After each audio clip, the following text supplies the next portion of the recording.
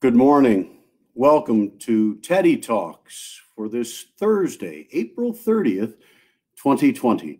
And indeed, this is our 26th day with the 26th president in the month of April. To any of you who have visited along the way, and even to a few of you who've been with this program since day one, thank you from the bottom of my heart. Bringing Theodore Roosevelt to life through his actual words spoken in speeches over a century ago. It's something that I've wanted to do for some time, and you hearing those words and perhaps sharing them with family and friends, or just keeping them to yourself and being inspired. I hope that that's been part of the program for you.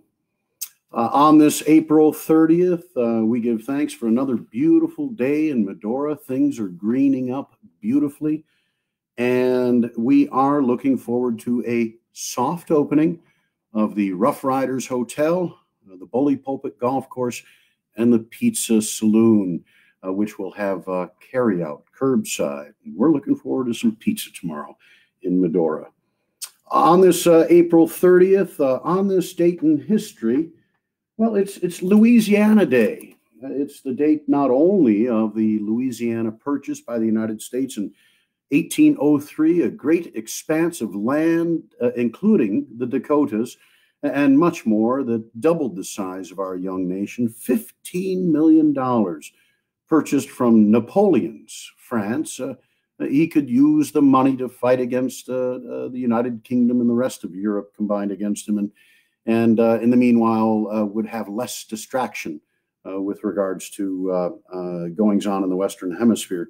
Then, 1812, on this very date, Louisiana statehood came about, and fascinating how quickly that state came into the Union. Its strategic port, mouth of the great Mississippi, by which we would do commerce with the world, and then statehood here in the Dakotas, waiting until 1889 for North and South Dakota. And if I recall, apologies if I'm misrecalling, but I do believe that Montana and either Idaho or Wyoming date to the same year of 1889. On this date in 1885, in New York, Governor David B. Hill signs legislation creating the Niagara Reservation. Niagara Falls, New York's first state park. It is a beautiful place to stroll. Theodore Roosevelt was an advocate of decommercializing. Imagine if you put Las Vegas stretching across the Niagara Falls, wire walkers, tchotchke salespeople, all sorts of showmen of all sorts. And so, of course, there would still be very important industry, electricity generation done in and at Niagara Falls, but eventually a destination for honeymooners from throughout the world. When we say the first state park, we, of course, acknowledge that the Adirondack State Park had been authorized both by Constitution and legislation in 1884, legislation in 1885, that still left the park undefined with regards to counties and towns included until 1894. And in the spirit of the creation of state parks in New York, when you are able to visit that great historic city, you might take a trip over to the Palisades Interstate Park. It's along the western shore of the Hudson River and is combined between the states of New York and New Jersey. If I'm not incorrect, would include either in or very nearby the site in Weehawken, where Aaron Burr shot Alexander Hamilton in their famous duel. Interesting that the Interstate Park comes in during TR's governorship in 1900. The governor of New Jersey at that time, a Republican, Foster McGowan Voorhees, a good Dutch name. And it's been wonderful to discover that while touring throughout North Dakota, there's a wonderful institution to our east that you can pass when you come out on Interstate 94, stop in and visit the historic campus of University of Jamestown. I do believe that Jamestown is where we've got a bison preserve as well, and a giant fiberglass bison that might be stated to be the largest bison in the world in its replication. In any case, the grantee, the person who was the sponsor financially of the beautiful chapel at University of Jamestown was Mrs. Voorhees of New Jersey. And so these wonderful little histories, mysteries, and implications, I look forward to finding if there's a strong familial connection between Governor Foster McGowan Voorhees of New Jersey and the Mrs. Voorhees, who was the benefactor of Voorhees Chapel. The timing works out. I believe the chapel post-dates the governorship by a decade or so. On this date in 1900, Hawaii was organized as an official United States territory. There was a complicated relationship, certainly, with Hawaii. We were quite concerned in the early 19th century with Great Britain, Germany, acquiring, fortifying Hawaii. In 1842, our United States Secretary of State, the famous former Senator Daniel Webster, corresponded with Hawaii, expressing these concerns. Treaties were established in 1849, a treaty of friendship, 1875, a treaty of trade.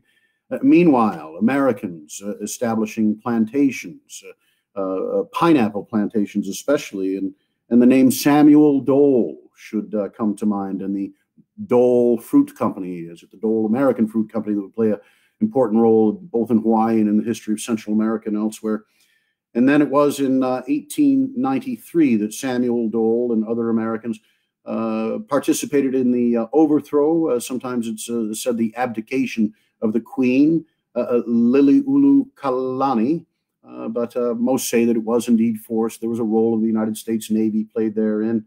The United States minister was representing to the government, and as did the Americans in 1894. President Cleveland showed himself opposed to the annexation of Hawaii. It would occur in 1899, I believe, is the effective date under President McKinley, and then, of course, organized as an official territory of the United States in 1900. You will occasionally find Theodore Roosevelt's comments on the stump in 1900 as the vice presidential candidate, speaking in favor of the actions that were taken in Hawaii. 75 years ago on this date, Adolf Hitler, the horrible despot who had laid ruin to half of the world, he was defeated in the final moments, taking his own worthless life in his bunker in Berlin. Over 400,000 Americans gave their lives in World War II, many in the Pacific against the Nazi ally, the Japanese Empire. And VJ Day would not occur until August. But very shortly after the news of Hitler's suicide, peace surrender would be undertaken by the German government, and we would celebrate VE Day. 75 years ago, on occasion, you'll still meet a veteran who served in World War II. That gentleman, if he was 20, would be 95 years old. Perhaps we've got some folks in their 90s and some centenarians, and when it's safe to do so, I hope we can go out and give a great big last hurrah to our World War II veterans. Here at Medora, we have a Veterans Appreciation Endowment that allows us to have a Veterans Appreciation Day at our Medora Musical, a beer keg reception at the Pitchfork Steak Fondue, and a night when every veteran of the United States is free at the Medora Musical. It's my pleasure to work with that Veterans Endowment and to work with a good friend of mine, John Jacobson, Colonel John Jacobson from Bismarck. We'll be working with some folks out here to assist the Western North Dakota Honor Flight Program, a program that promises to bring folks from North Dakota, World War II veterans and their attendants, their helpers, to visit the beautiful World War II memorial that was built in Washington, D.C. And we'll fill up first with World War II veterans, and then Korea veterans and others to fill the flight. And that's, again, good Lord willing and the circumstances provide. That's a bit of this date in history. This is the 26th day with the 26th president. That's a second choice title for the program. The first choice was 26 minutes with the 26th president. And you can see that I think we've only landed the program a couple of times within that 26 minutes. We may do so today. Just one speech today. Oh, also on this date in history, I promised this in the promotional notes that had come out. On this day, in the wee hours of the morning in Vaughn, Mississippi, the engineer saved the passengers on the Cannonball Express, a train that in 4 parts along the Illinois Central made its way from Chicago, Illinois, down to New Orleans, Louisiana. And Casey Jones shouted out for his firemen to jump. Mr. Webb did so. Casey Jones brought that train, which was making up for lost time, and had just about done so. There was a train on the tracks waiting at Vaughn, Mississippi. Casey Jones stayed with his engine and is said through railroad lore to have saved the passengers on the Cannonball Express. Of course, leading to a famous ballad. In Medora, we would probably prefer the Johnny Cash version. Some of my old Suwannee friends would like the Grateful Dead version of Casey Jones. Died this day, 1900, Vaughn, Mississippi. There are a couple of museums down in the Jackson, Mississippi, and Memphis, Mississippi area that tell his, Jackson, Tennessee, and Memphis, Tennessee area that tell his story. These are the remarks of President Theodore Roosevelt at the dedication ceremonies for the Louisiana Purchase Exposition in St. Louis, Missouri, something that would celebrate the centennial again of the doubling of the United States just a couple of decades after its independence. St. Louis, Missouri, April 30th, 1903. Mr. President, ladies and gentlemen, at the outset of my address, let me recall to the minds of my hearers that the soil upon which we stand, before it was ours, was successively the possession of 2 mighty empires, Spain and France, whose sons made a deathless record of heroism in the early annals of the New World. No history of the Western country can be written without paying heed to the wonderful part played therein in the early days by the soldiers, missionaries, explorers, and traders who did their work for the honor of the proud banners of France and Castile. While the settlers of English-speaking stock and those of Dutch, German, and Scandinavian origin who were associated with them were still clinging close to the eastern seaboard, the pioneers of Spain and France had penetrated deep into the hitherto unknown wilderness of the West, had wandered far and wide within the boundaries of what is now our mighty country. The very cities themselves, St. Louis, New Orleans, Santa Fe, bear witness by their titles to the nationalities of their founders. It was not until the Revolution had begun that the English-speaking settlers pushed west across the Alleghenies, and not until a century ago that they entered into possess the land upon which we now stand. We have met here today to commemorate the 100th anniversary of the event which more than any other, after the foundation of the government and always accepting its preservation, determined the character of our national life, determined that we should be a great expanding nation instead of relatively a small and stationary one. Of course, it was not with the Louisiana Purchase that our career of expansion began. In the middle of the Revolutionary War, the Illinois region, including the present states of Illinois and Indiana, was added to our domain by force of arms as a sequel to the adventurous expedition of George Rogers Clark and his frontier riflemen. Later, the treaties of Jay and Pinckney materially extended our real boundaries to the west. But none of these events was of so striking a character as to fix the popular imagination. The old 13 colonies had always claimed that their rights stretched westward to the Mississippi, and vague and unreal though these claims were until made good by conquest, settlement, and diplomacy, they still served to give the impression that the earliest westward movements of our people were little more than the filling in of already existing national boundaries. But there could be no illusion about the acquisition of the vast territory beyond the Mississippi, stretching westward to the Pacific, which in that day was known as Louisiana. This immense region was admittedly the territory of a foreign power, of a European kingdom. None of our people had ever laid claim to a foot of it. Its acquisition could in no sense be treated as rounding out any existing claims.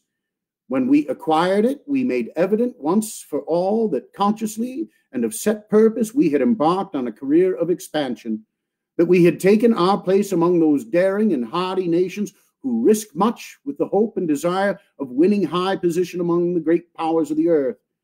As is so often the case in nature, the law of development of a living organism showed itself in its actual workings to be wiser than the wisdom of the wisest. This work of expansion was by far the greatest work of our people during the years that intervened between the adoption of the Constitution and the outbreak of the Civil War. There were other questions of real moment and importance, and there were many which at the time seemed such to those engaged in answering them. But the greatest feat of our forefathers of those generations was the deed of the men who, with pack train or wagon train, on horseback, on foot, or by boat, pushed the frontier ever westward across the continent. Never before had the world seen the kind of national expansion which gave our people all that part of the American continent lying west of the 13 original states, the greatest landmark in which was the Louisiana Purchase. Our triumph in this process of expansion was indissolubly bound up with the success of our peculiar kind of federal government. And this success has been so complete that because its very completeness we now sometimes fail to appreciate not only the all-importance, but the tremendous difficulty of the problem with which our nation was originally faced. When our forefathers joined to call into being this nation, they undertook a task for which there was but little encouraging precedent. The development of civilization from the earliest period seemed to show the truth of two propositions. In the first place, it had always proved exceedingly difficult to secure both freedom and strength in any government, and in the second place, it had always proved well nigh impossible for a nation to expand without either breaking up or becoming a centralized tyranny. With the success of our effort to combine a strong and efficient national union, able to put down disorder at home and to maintain our honor and interest abroad, I have not now to deal. The success was signal and all important, but it was by no means unprecedented in the same sense that our type of expansion was unprecedented. The history of Rome and of Greece illustrates very well the two types of expansion which had taken place in ancient time and which had been universally accepted as the only possible types up to that period when, as a nation, we ourselves began to take possession of this continent. The Grecian states performed remarkable feats of colonization, but each colony, as soon as created, became entirely independent of the mother state, and in after years was almost as apt to prove its enemy as its friend. Local self-government, local independence was secured, but only by the absolute sacrifice of anything resembling national unity. In consequence, the Greek world, for all its wonderful brilliancy in the extraordinary artistic, literary, and philosophical development which has made all mankind its debtors for the ages, was yet wholly unable to withstand a formidable foreign foe, save spasmodically. As soon as powerful, permanent empires arose on its outskirts, the Greek states in the neighborhood of such empires fell under their sway. National power and greatness were completely sacrificed to local liberty. With Rome, the exact opposite occurred. The imperial city rose to absolute dominion over all the peoples of Italy, and then expanded her rule over the entire civilized world by a process which kept the nation strong and united, but gave no room whatever for local liberty and self-government. All other cities and countries were subject to Rome. In consequence, this great and masterful race of warriors, rulers, road builders, and administrators stamped their indelible impress upon all the afterlife of our race. And yet let an over-centralizing eat out the vitals of their empire until it became an empty shell, so that when the barbarians came, they destroyed only what had already become worthless to the world. The underlying viciousness of each type of expansion was plain enough, and the remedy now seemed simple enough. But when the fathers of the Republic first formulated the Constitution under which we live, this remedy was untried, and no one could foretell how it would work. They themselves began the experiment almost immediately by adding new states to the original 13.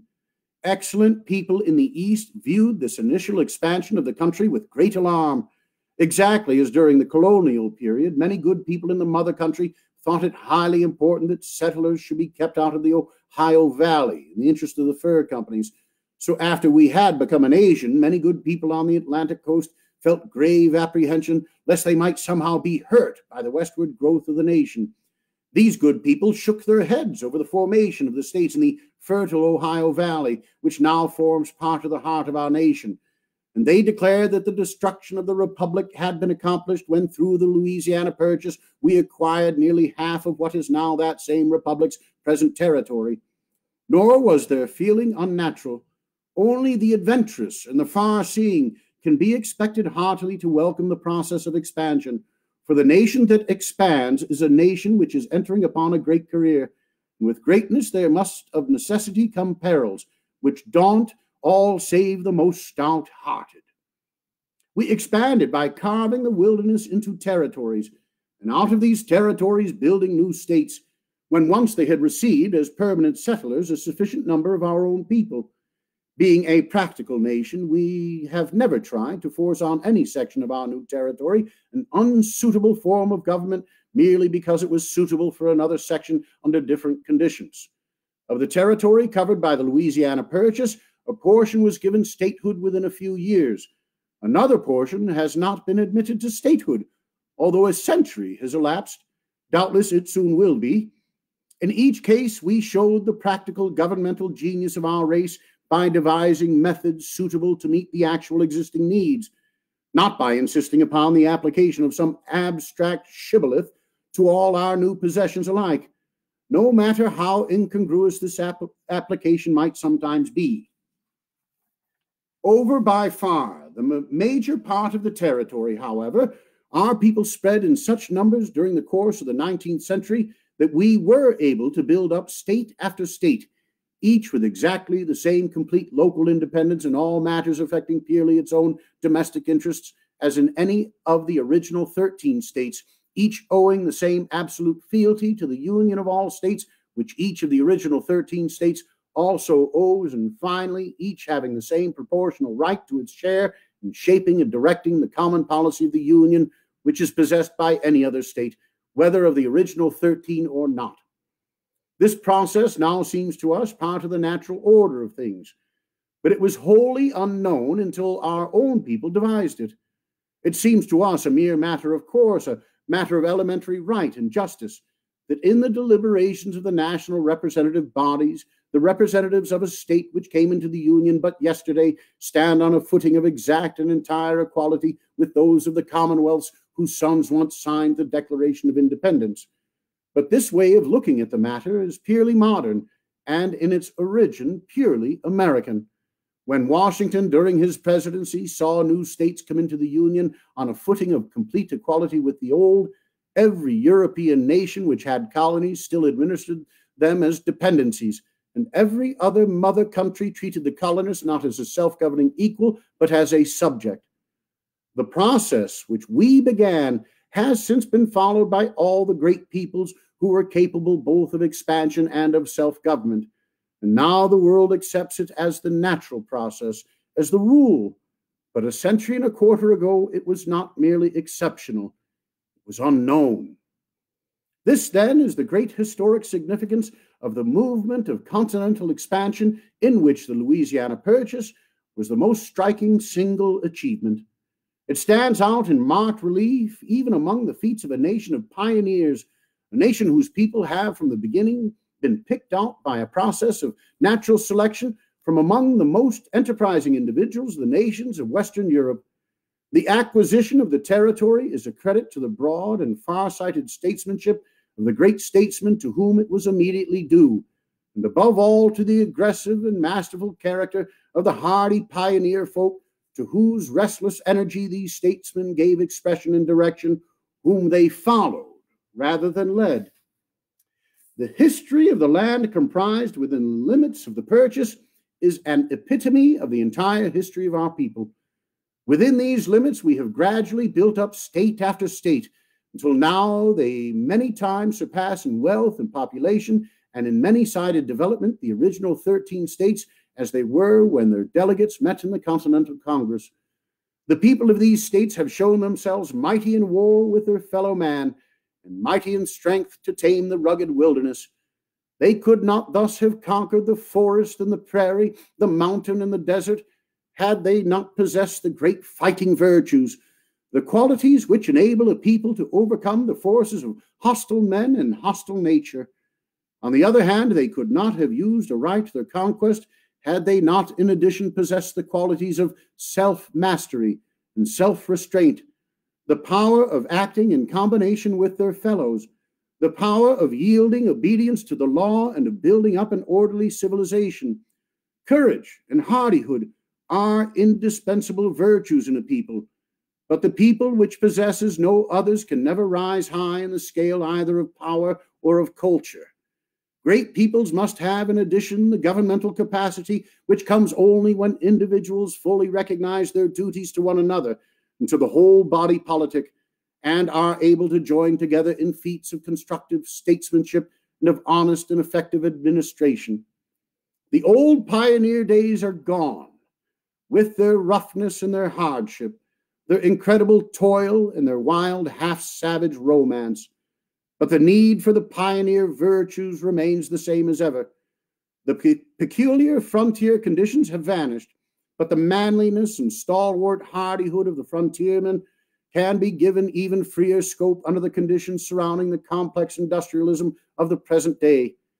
In this great region acquired for our people under the presidency of Jefferson, this region stretching from the Gulf to the Canadian border, from the Mississippi to the Rockies, the material and social progress has been so vast that alike for weal and for woe, its people now share the opportunities and bear the burdens common to the entire civilized world. The problems before us are fundamentally the same east and west of the Mississippi, in the new states and in the old, and exactly the same qualities are required for their successful solution. We meet here today to commemorate a great event, an event which marks an era in statesmanship no less than in pioneering. It is fitting that we should pay our homage in words, but we must in honor make our words good by deeds. We have every right to take a just pride in the great deeds of our forefathers, but we show ourselves unworthy to be their descendants if we make what they did an excuse for our lying supine, instead of an incentive to the effort to show ourselves by our acts worthy of them. In the administration of city, state, and nation, in the management of our home life and the conduct of our business and social relations, we are bound to show certain high and fine qualities of character under penalty of seeing the whole heart of our civilization eaten out while the body still lives. We justly pride ourselves on our marvelous material prosperity, and such prosperity must exist in order to establish a foundation upon which a higher life can be built. But unless we do, in very fact, build this higher life thereon, the material prosperity itself will go for but very little. Now, in 1903, in the altered conditions, we must meet the changed and changing problems with the spirit shown by the men who in 1803 and in the subsequent years gained, explored, conquered, and settled this vast territory, then a desert, now filled with thriving and populous states. The old days were great because the men who lived in them had mighty qualities. We must make the new days great by showing these same qualities. We must insist upon courage and resolution, upon hardihood, tenacity, and fertility in resource. We must insist upon the strong, virile virtues, and we must insist no less upon the virtues of self-restraint, self-mastery, regard for the rights of others. We must show our abhorrence of cruelty, brutality, and corruption in public and in private life alike. If we come short in any of these qualities, we shall measurably fail. And if, as I believe we surely shall, we develop these qualities in the future to an even greater degree than in the past, then in the century now beginning, we shall make of this republic the freest and most orderly, the most just and most mighty nation which has ever come forth from the womb of time. Oh, closer to 26 minutes. That's a half hour of Teddy Talks. It felt good on this end. I hope you enjoyed it on that end. What an inspiration to hear the words of Theodore Roosevelt. At least for me, I hope it was for you. We'll see you here for the first program in May. May 1st, we'll relive Theodore Roosevelt's role in the Battle of Manila Bay, the creation of the hero Admiral George Dewey, who on that date told his commander, "Gridley, you may fire when ready." And that will be our clarion call out at the Bully Pulpit Golf Course in Medora tomorrow. Fire when ready. We're ready to do it smart and cautiously and well. We look forward to seeing you here in Medora. Bully for Teddy Talks. Thanks for being here. Goodbye. Good luck.